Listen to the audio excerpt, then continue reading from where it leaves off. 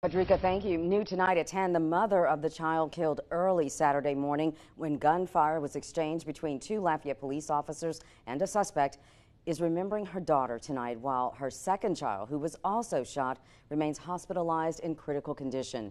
Jo Christina has taken to social media to remember her one-year-old baby girl, Casey, who was killed. She would have turned 2 years old in December.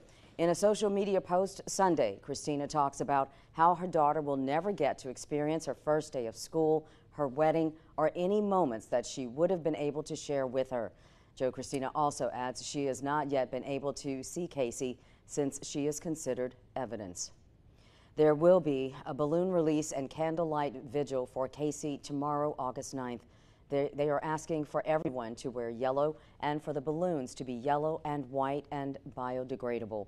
The vigil will begin at 4 p.m. at Simcoe and General Marshall Streets. A GoFundMe has been created to assist the family with funeral arrangements.